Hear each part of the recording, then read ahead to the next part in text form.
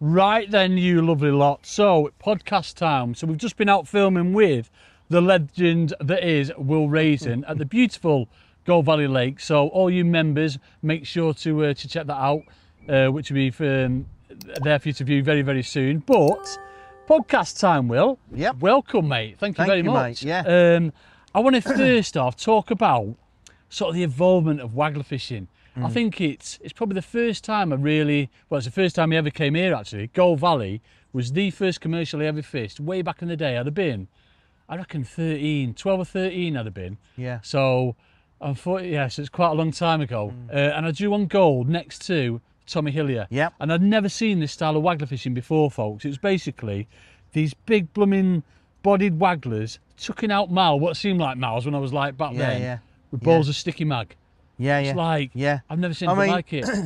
Obviously, it was a method that came around the more carp venues and that, but I always remember when we used to own Willow Park, we used to have an invitation match, and it was Ian McNeil who used to deal with the fish, and Jan Porter. Right. They came and everyone's fishing Willow Park, like ball knitting on the pole with ground bait and casters. And with Lake and Leam. Maybe, and you know, these two guys turned up with these massive Wagglers and firing ground bait out to the middle, and they didn't necessarily win, but they caught carp. Right. And it was like, whoa, you know, this is a bit. And I can remember a couple of days later, I came down here and I'm like firing some ground bait out, and in the end, a ball would land and there's a tail. And at the time, Stevie Gardner and Kenny Collins were running Willow Park. Yeah.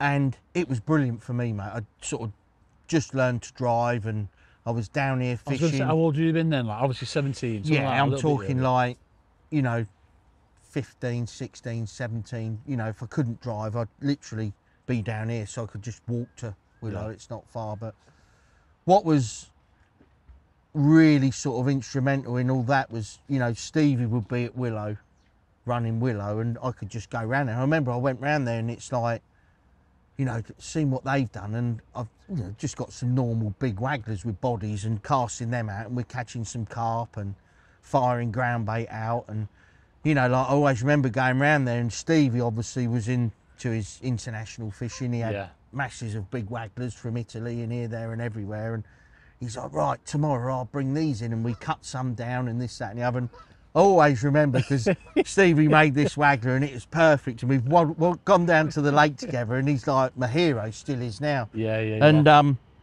he's whacked this Waggler out with this Milo rod, and it's just snapped at the butt, and I was just like, I don't know what to do or say, you know, but that was and I remember for a year or two, you know, we caught loads of fish firing ground bait out. And then a very good friend of mine, he's not with us anymore, Simon Gould. Right, yeah. He was, you know, that was his forte, sticky mag, ground bait, big Wagglers. And he won a lot of big events all over the south, but was it him who first come across like the sticky mag, would you say? Yeah. Like the ground bait, Will? Right, yeah. Okay. I mean, I think a few of us started doing it at the same time, but he sort of really took it to the next level. And, you know, like a few of us have commitments away from the commercial scene. I just sort of, you know, was fishing for the Young England team and trying, and Stevie obviously, but anglers like Simon would just hear every match, and they perfect it. And you know what it's like trying to compete against someone that is just perfecting a method. It's very, very difficult. And it just went on from there, you know, like before pellets, it was maggots, ground bait, even loose feeding maggots. So the technique was sort of born from there, and then obviously pellets came into it, and the rest is history. It's gone. I want to touch upon Larford as well, Will. So I'm going back. When was it? It's like 2006, 7 or something. Yeah, it would have been around that a long time ago. I remember. Fishermania qualifier, folks, at Larford Lakes. I was on the arena pool, and then all talk was like Will catching on a big Waggler with balls of ground bait. I'm like, we weren't even down to fish, but you've just said you got a ticket that morning, didn't you? Yeah, so basically, cut a long story short, the day before Match Fishing used to run the Match Fishing Cup. And I think that was on a Friday and the fish show was on a Saturday, or that was on a Tuesday, fish show was on a Wednesday. And a good friend of mine that I used to travel with all the time, Ben Leach, brilliant angler, doesn't fish now. But we went on the Match Fishing Cup, and I think I drew peg 26 on Specie, and won the match. Yeah. I caught like 160, 170 pound, firing out balls of ground bait. A lot of people didn't have the bait and weren't geared up for it.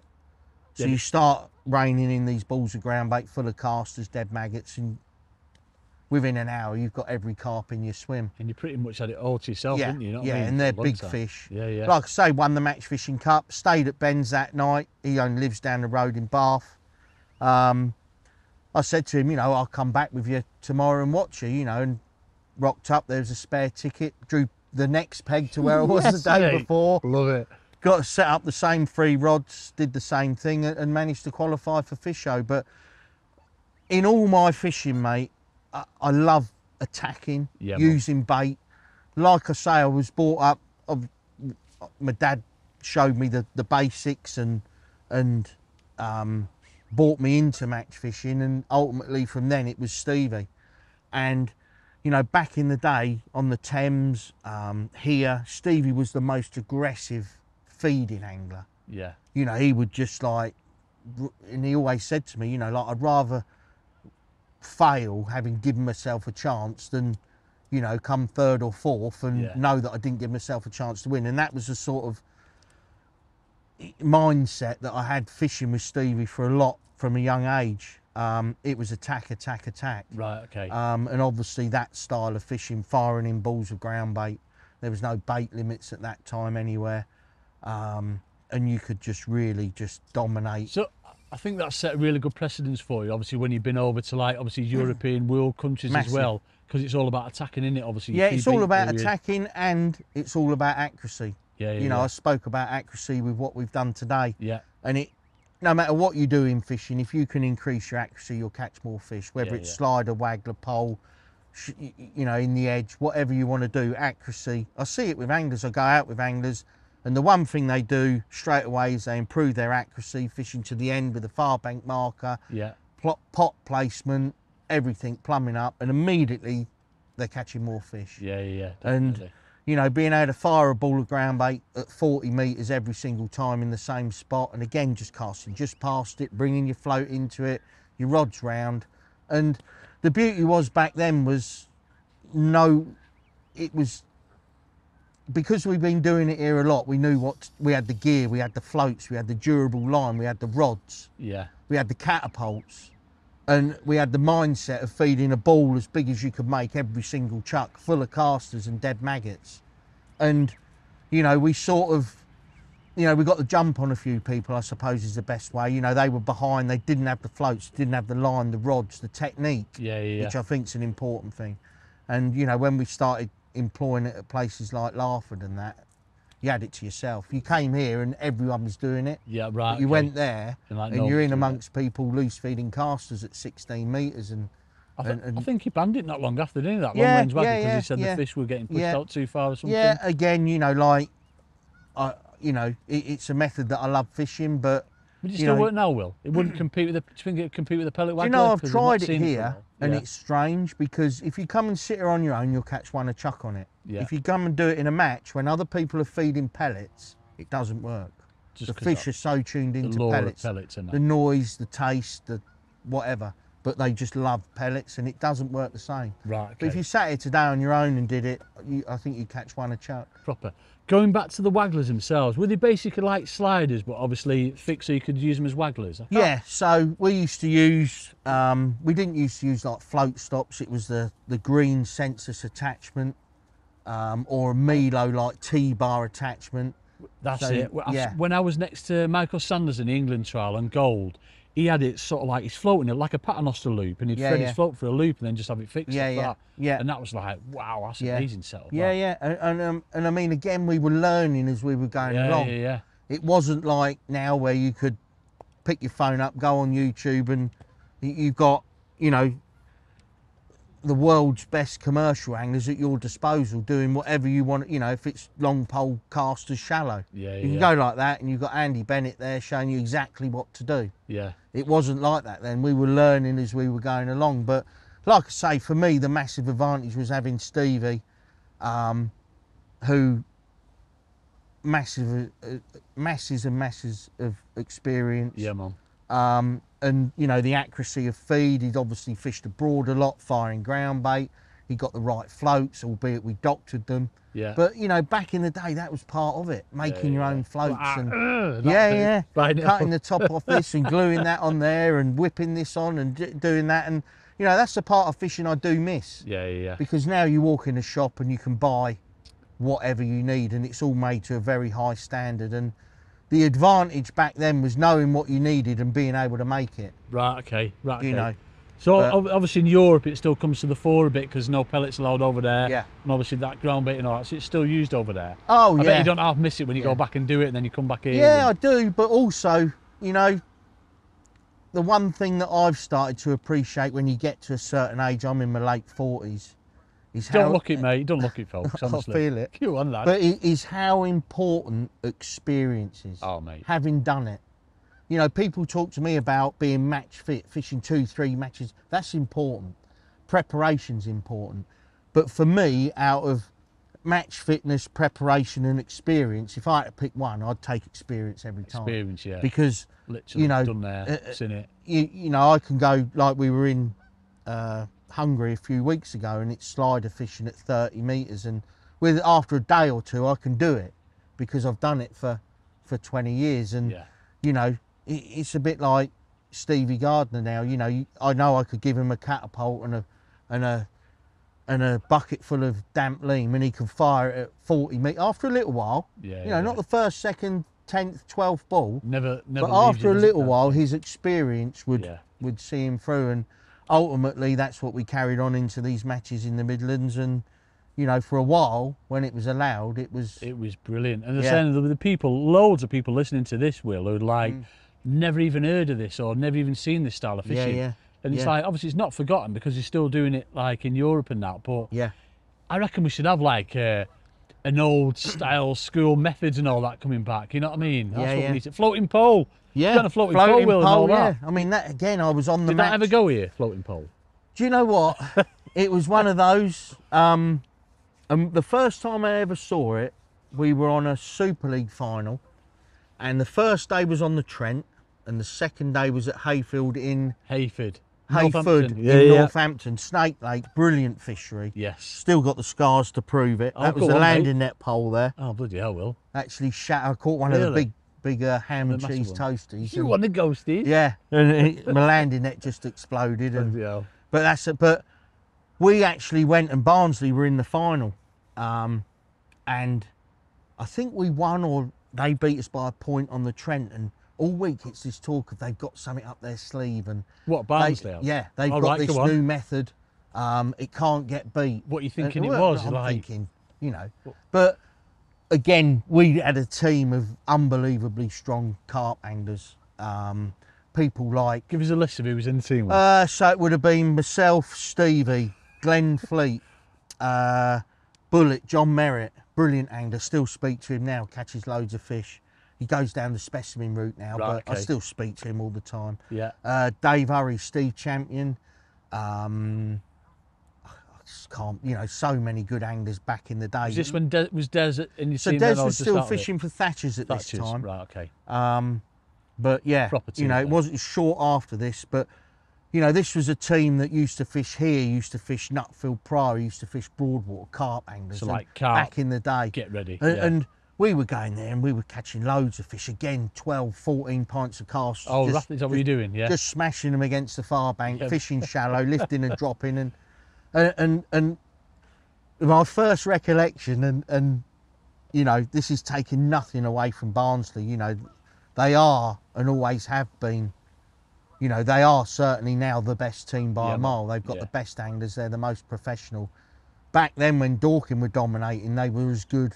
And if we won it, they'd finish second. If they won it, we'd be second. And you know, like, I've got some fantastic friends that fish for Barnsley, but on this occasion, it was a case of we've got something up our sleeve. It can't get beat. And I always remember,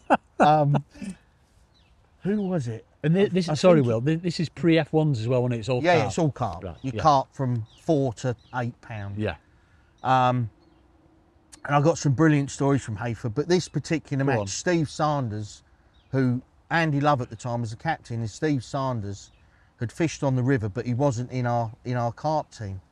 And he walked round after an hour, and I'm like, I'd see what they're doing. I see their poles floating, and they're just shipping in. He's like, yeah. I said, how's it going? And he said, well, put it like this. There's 48 carp caught in the match, and Dorking have got 40 of them, so don't worry about it. And we just carried on, and like had some fantastic, matches, and that was, but it was a very good method. Yeah. And whoever thought of it, it's like brilliant. I remember the first time I saw it was at Moreland's Farm, Will. And remember John Talbot back in the day? Yeah. It took him like however long to weigh in because everyone caught like well over 100 pounds. Yeah. He's like, right, that's getting banned. I'm not weighing in that for that long again. It's like proper brilliant story. But when you think back to methods and all that, and obviously like likes of the Waggler and like from where they were to where they are now with the pellet Wagglers, it's just mad how things change, isn't it? Yeah. I mean, it's and it's just brilliant to look back, mate. But how it evolved. Yeah. For me, Waggler fishing went from loose feeding maggots with little Stan Bennett peacock Wagglers. Yeah. Back then 3-4 pound Maxima was seen as rope. It was like unbreakable. Used to fish that on, like the Normark Norborons. Oh yeah. The Browning 8010 reels and this, that and the other, loose feeding maggots. To then the ground bait with the bigger floats, and then obviously pellets, and it's just progressed into one of the deadliest ways of fishing these commercials for carp that there is. I remember the first time I saw you down Gold Valley, the pellet Wagglers that you were using then were similar to these. Like, remember like the Garbolino ones, weren't they, with the discs at the bottom? Yeah. They're sort of like that, and you showed me someone similar to them, and it's not changed too much now, has it, basically? No, but it's the same as everything. The gear's been fine-tuned. Yeah. Obviously the quality of the tackle that comes out of a lot of these companies now is just better and better and better. Yeah. And again, ultimately, the better your gear, the more fish you're going to catch. And with Wagglers, the smaller, denser, but still keeping the weight, they fly better, they fly, straighter, truer, more accurately if you're casting at shadows, especially dobbing fish. Yeah. The lines are thinner but stronger, the hooks are sharper, stronger but lighter, and everything's just evolved. And like I say, it's, for me, there's a few methods in commercial fishing that I think, to do well in these finals, places like Hayfield and that, you need to be good at, and obviously pellet Waggler is one of them. Plays a big part of them. Yeah, massive. No, mate. Anything else to add, Richard? Been a bit quiet on this, haven't you? Have you actually been here, Rich? Yeah. It's nice to reminisce, isn't it? We both love talking, that's the problem, just mate. like waffle all day. You've got about no fishing. chance. Definitely. Before my time, innit? I'm a bit sad I've missed all this. Well, you were like carping back then, weren't you, in your bivvy and doing, other things. But carping. Yeah. Making bacon butties, that's what I meant, Rich, you know what I mean? But, yeah. Go on, Well, Nice. is there anything left in like Waggler development, do you think, or is it now just getting that much? I think now companies are going down, they're making them the balsa, and especially, the ones I've been involved with the development, they know the real important parts, keeping the float light, the weight, the loading in the right place and the strength. I can only see maybe a different material if something came to light, like a heavier plastic or something. I don't know, I'm just guessing. Yeah. But other than that, I can't really see the dense foam or the balsa floats being improved on.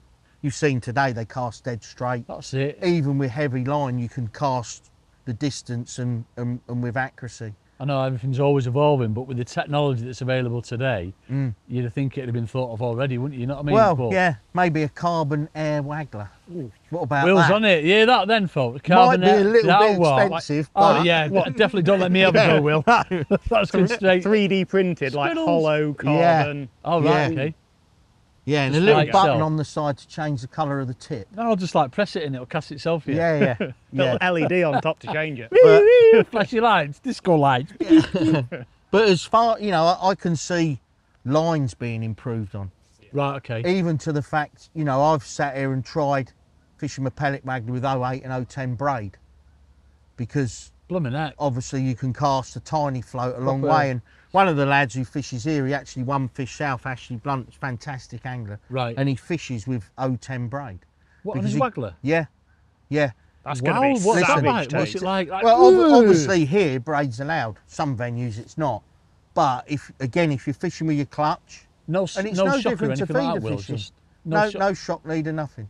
He's got the strength, obviously 010 braid, you could tow my van with it. Flipping heck. You know, but it's ultra thin, and obviously you Just can an element, cast a dead like tiny, floats. you can fish like our 7 gram ones to the rope here. Fantastic, but again, it takes a little bit. So can things be improved on? Yeah. Right. But obviously, and people will say you can't fish it, but it's no different to feeder fishing. You know, if you're feeder fishing, you get a bite with line, you go whack, don't you? Yeah, You yeah. feeder fishing, it goes like that with braid, you just pick up and it's the same with a Waggler. So there are things that can be improved on, definitely. And you know, things like braid or very, very fine, polished, super strong line, attachments, definitely. Yeah. You know, attachments are probably one of the only thing with pellet Wagglers that people are still making themselves. Yeah. And it won't be long before a Darwa, a Preston, a Guru go, bosh, There you go. there you go. This is what we Clip do, that yeah. on your float and away you go. Yeah. And it casts right and straight. But ultimately, as you know, mate, you have a lot to do with, you know, one of the biggest tackle companies in the world. If a product is brought to market and it's not right, it gets found out quick. Yeah. Yeah. With yeah. Facebook and everything else now, it only takes a few anglers around the country to buy it, clip it on, it flies, it waggles, it's no good. Yeah. Straight away, everyone in the country knows. But likewise, if you're lucky enough to get a product dead right, Yeah. they all know Goes the other way, doesn't it? that Yeah, the Wagglers are right, they fly straight, they're this, this and this. Yeah. And ultimately, I think that's why the Carper range from Darwa, the Balsa and the foam ones have just flown off the shelf. Yeah, they're really nice, mate. Yeah. Proper.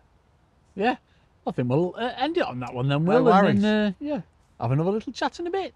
Right, so we hope you are enjoying the video that you're watching. If not, have just watched. But what we'd also like you to see is the packages that we include for our more technical, informational stuff, where what we can bring to you is all we pretty much know about the technical side and our match style side of fishing. And I'm what not we in have, this bit. you are, of course you are in this bit. We have two sides of things. We have the basic package that for $4.99, you can watch us fish live matches, a Q&A every month, and additional stuff from Matty Dawes with live matches and more technical stuff on his side. Or we have the all access package where you can literally see technical insights, live matches from us, but also some of the best anglers flipping on the planet. I mean, we treat it as 3 days coaching for us, and we go out and we show you what we're learning for anglers like Darren Cox, Andy Bennett, Des Ship, to name but a Loads. few. Well worth a look if you fancy having a little bit more fishing content to watch.